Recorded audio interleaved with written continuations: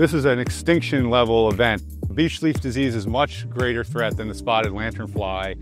It's inevitable that these worms will find their way to every beech tree here in the city.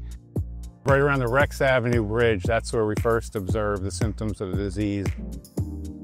A lot of people I talk to in the Forest Service are just saying they're preparing for the loss of the species. I think it's worthwhile trying to do what we can to save a few. The symptoms are really unmistakable.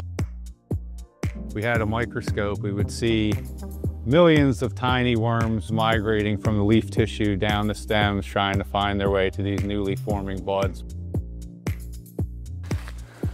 Here's the injection rig. So what we've done here is we've drilled into the tree's root flare.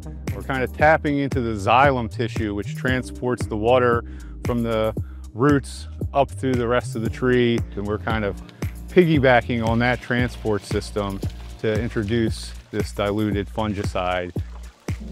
We're not forcing this chemical into the tree. We're kind of just using this pump to fill this tubing and introduce it into the holes, and then it'll slowly kind of work its way into it as we go. So the trees that we're treating this year should have clean leaf tissue next year and the following year, but then they'll have to be retreated again in 2028.